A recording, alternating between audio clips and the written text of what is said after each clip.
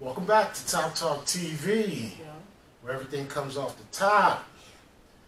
Today we're going to do a reaction to how the universe is way bigger than you think. And I think it'll be pretty interesting to get an idea on how small we really are. All right. You ready, sis? I am. Let's do it. Let's do this. This is a real-life lore video made possible by Squarespace. Make your next move with a beautiful website from Squarespace. This is Earth. You live here on this planet somewhere, and everything that you've ever known is located right here. But just how small exactly is Earth when compared to the scale of the entire universe? Let's start by zooming out to where we can see our nearest cosmic neighbor, the Moon. You may think that the Moon is very close to Earth since it dominates our night skies, but in reality the Moon isn't this close to our planet. It's actually about this far away, 384,400 kilometers away from you right now on average. You could fit 30 entire Earths in between this distance, and if you somehow were able to drive a car at a constant 100 kilometers per hour speed, it would take you about 160 days to drive the entire distance. Despite this incredible distance, however, 12 humans have actually set foot here, representing the furthest away that any individual human has ever been away from the Earth, and one of humanity's greatest achievements. This is what the Earth would look like from there if you were standing there with them, and if you wanted to communicate with somebody back at home, it would take a message about 2.5 seconds to travel between you and them, since that's how fast the speed of light can travel at. This is a photo that was taken on Mars, and that tiny dot that you see there is Earth as seen from the Martian surface. On average, Mars is an incredible 225 million kilometers away from Earth, but that distance can be as high as 401 million kilometers. That means that whenever humanity finally gets around to landing a human on the planet, that person will be 986 times further away from Earth than the astronauts who landed on the Moon were. In addition, the time delay for sending a message from Mars back to Earth isn't just 2.5 seconds, it's actually more like 20 minutes each direction, which would render instant communication in the event of an emergency impossible. When we zoom out even further away, we can find the Voyager 1 space probe, which is the furthest away man-made object from Earth. It is currently located 138 AUs from the Earth, AU meaning astronomical unit, which is the distance between the Earth and the Sun, which means that Voyager 1 is 138 times further away from us than the Sun is. At some point on its long voyage, Voyager 1 turned its camera around and took this photograph. It may not look like much at first, but in my opinion, this is the greatest single photograph ever taken in all of human history. This tiny, pale blue dot is Earth, and I don't think that anybody has ever said something as amazing about this as Carl Sagan when he said, "If you look at it, you see a dot. That's here. That's home. That's us. On it, everyone you ever heard of, every human being who ever lived out their lives. The aggregate of all our joys and sufferings. Thousands of confident religions, ideologies, and economic doctrines. Every hunter and every forager, every hero and coward, every creator and destroyer of civilizations, every king and every peasant, every young couple in love, every hopeful child, every mother and every father, every inventor and explorer, every teacher of morals, every corrupt politician, every superstar, every supreme leader, every saint and sinner in the history of our species lived there, on a mote of dust suspended in a sunbeam." Voyager 1 is currently traveling at 17 kilometers every single second, but even at that speed, it won't break out of the reach of our solar system for another 30,000 years. Once we go beyond the solar system, we arrive in our interstellar neighborhood. Here we shift to the light-year unit of measurement, which is the distance that light travels in a full Earth year, or about 9.461 trillion kilometers. The star Proxima Centauri here is the closest other star to us other than our Sun, but it's still 4.24 light-years away from us. To put that into perspective, if it was heading in the right direction, it would still take Voyager 1 over 70,000 years to reach it. In other words, if you drove your car at 100 kilometers an hour like in our previous example to the Moon, it would take over 6 times longer than the entire age of the universe is just to finally get there, and it wouldn't even zoom out even further, we can see the entire Milky Way galaxy, inside of which Earth is located right here. This yellow dot is the furthest extent of humanity's radio broadcasts throughout history, which means that any possible aliens who live outside of this range are totally unaware of humanity's presence. It's complete silence outside of this yellow dot as far as we are currently aware, but the entire galaxy spans over 100,000 light years from end to end. There are over 100 billion stars and over 100 billion planets inside of our galaxy. But you have never seen the full glory of the galaxy at night, because 99% of the stars that you can see with the naked eye are limited to this small, tiny region right here. But even this massive galaxy is nothing compared to the rest of what's out there. Zooming out even further, and we arrive at the local group of galaxies, a collection of 54 different galaxies that is about 10 million light years across. But zooming out even further, and we can see the Virgo supercluster, of which the local group here is just a tiny segment of. There are at least 100 other groups of galaxies just like our own local group inside of here, and the distance from one side to the other is a mind-numbing 110 million light years. But even the massive Virgo supercluster is nothing but a quiet and tiny lobe of the Great Laniakea supercluster, an enormous structure that is home to our galaxy as well as 100,000 other galaxies. The distance from one side to the other is 520 million light years, but from even there we can zoom out all the way to the entire observable universe and see that even the titanic Laniakea supercluster is just a tiny and insignificant part of everything. This is the observable universe, and it contains everything that we know of. It is home to at least 2 trillion different and individual galaxies, which together contain more stars than there are grains of sand on the entire Earth. The distance from Earth to any side of the observable universe is 46.5 billion light years, which means that the entire width is 93 billion light years across. What's perhaps even more interesting, however, is what actually lies beyond the observable universe. Right. Keep in mind that the observable universe is all that we can currently see, and it's entirely possible that the rest of the universe outside of it is vastly larger and more fantastic than we can possibly ever imagine. We simply don't know what else is out there, because the light from these incredibly distant places has not yet had enough time in the universe's history to reach us yet back on Earth. And the light from some places may never reach us at all. Because some parts of space very far away from Earth are expanding away from us faster than the speed of light, that means that the light from these places will never, in an infinite amount of time, reach Earth. Meaning that even if humanity is eternal and exists forever, there will still be an unknown number of places in the universe that we will never know about or ever see.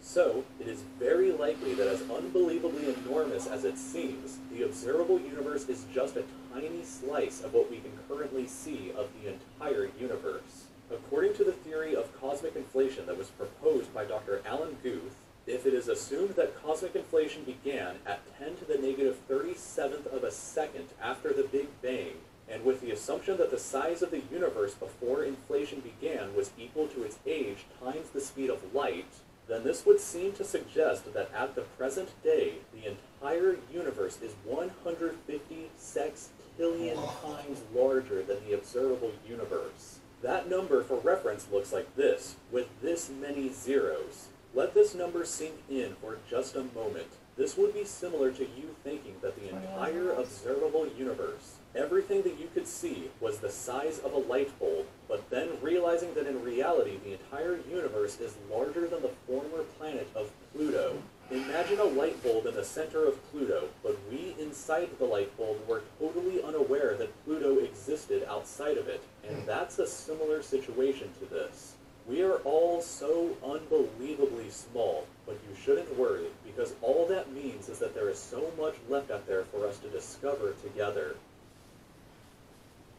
This video was made possible by Squarespace. If you're Whoa. Give me the woes, give me the woes, give me the woes. I'm tripping because, like, just think of, like, how an ant would feel to us. In its world, it can travel and do all the things that it does, But in our scale, my goodness, we're even smaller than that. The ants are giants compared to what we are to, I guess, the observable universe and the universe as a whole. We'll probably never get to discover how big it actually is. So, for me, I want to know, like, it raised more questions. Like, I want to know how they were able to get that far out into the galaxy and then even have the theory, telescopes. build the theory that they did to see that there's stuff that we still can't see. Telescopes. Because, but telescopes and what? Like the rays of light that comes, that, yeah, you know, that we have. Because light travels at a certain speed, and it takes light a certain, like what he said about if you were in the car and you tried to travel to Alpha Centauri, it'll take you so many years to get there, and by the time you even get there, it won't be there anymore. Because what we were seeing was just the light that came from it. Right. So we'll never, if you ever tried to travel to it, you would have to build some kind of ship or something that can travel faster than light. And they say you can't travel faster than light, but obviously things can move faster than light. Then what about beyond the universe that we can't see? He just said in that little framework there of the observable universe, that's all we can see now. With all our greatest powerful telescopes or whatever, we can only see this much. Right. And he's talking about what's going on outside around that. That light is never going to reach us ever. But how do they know that that exists if it doesn't reach us? If we can't see it, we can't see it. You don't know. Right, so how... You would never know because... So it's just a hypothetical, intellectual theory. Going from how they did their calculations to see the observable universe, I think they're going on some of those calculations, and if they expand it more, they're saying that's how they came up with their hypothesis of how that light, and they know it takes a certain amount of time for the light in the observable universe to even reach us, and we really can't see it on Earth. That's why we send satellites and telescope up into the atmosphere so they can not be blocked by that, I guess, our blurry, you know, because we got an atmosphere and everything, so you got to get outside the atmosphere to see even further. And man, we are, like he said, insignificantly small.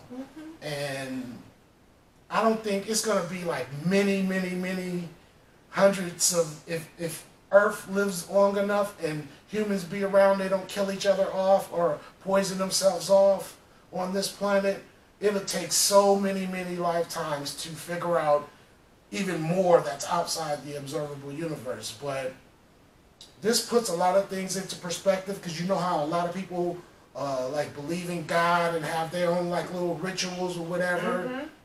It's a trip. It's a trip because...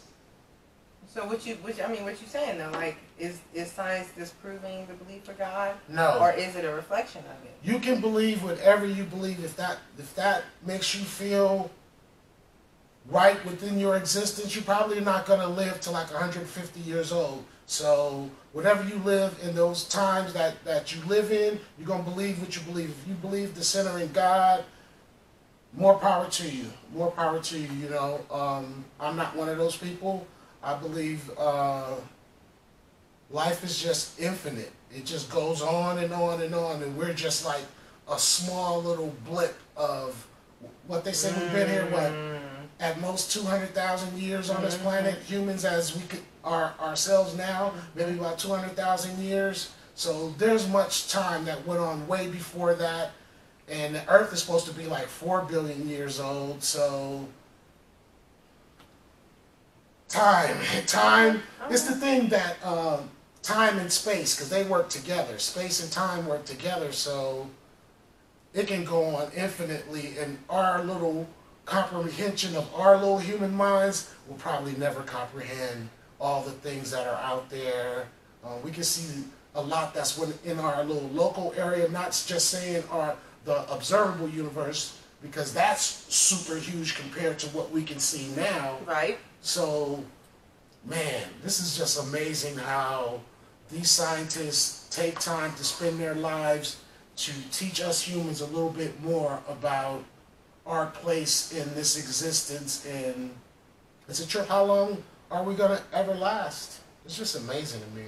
Yeah, you know, and thanks, bro, for sharing this with me, because I'm just taking it all in, digesting it, because I'm not aware of, you know, our universe and our space outside of the Earth and space. Yeah. So, you know, but it also helps me to understand why we are trying to travel to Mars and to get to these places bit by bit, bit by bit, bit by bit. So the next, or the person that comes after the Elon Musk is going to be the person to take us to that next planet, to that next universe, that next reality. So I guess the frontier begins, huh? It's really going to be like Star Trek. That's kind of like when he was saying, like, the observable universe is being that light bulb, and all we can see was what's inside that light bulb, not knowing that light bulb is sitting on, like, Pluto. Just imagining, like, say, a flea or something crawling through a crevice of an elephant. They see that, they feel all that stuff that they can see, but if they zoom back, they would actually see the elephant. We don't know if we're living on some kind of little thing either. We can just observe what we observe. But what if the universe is just, I don't know, like, say, a giant tick, and we're a smaller, even significant thing in that. So, I don't know. No, yeah, you do. Great. I mean, we need to do some more of these, because I actually like this. And now we're going to have to figure out how to get to outer space so we can do our channel there. I don't think we can live long enough. Thanks for watching, Thank folks. Thank you guys for tuning in. Top Talk TV. Don't forget to comment, like, subscribe. All right. And we'll catch y'all next time. And if you guys have any suggestions for other shows or space shows like this that you want us to watch and tune into and review, please let us know in the comments below, because I like to learn. This is something that was new to me. So now I have to do some research outside of this, and I would like to know, we would like to know what you guys are into. All right? Please share, like, subscribe, comment below. Top Talk TV. Peace. Peace, y'all.